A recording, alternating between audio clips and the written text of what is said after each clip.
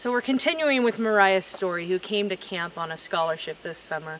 Mariah went and put on her favorite new outfit from the new clothes that she received, and also her new shoes that had laces. And she came back up to our building here at the camp, and she showed us with 2 thumbs up and said, "Look at my new clothes. I'm so excited.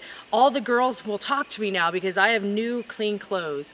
Later on during the week, Mariah, with those physical needs met, was able to hear Jesus more clearly here at Sugar Pine, and Mariah made a first-time decision to accept Jesus into her heart. We are so excited to see that happen in her life.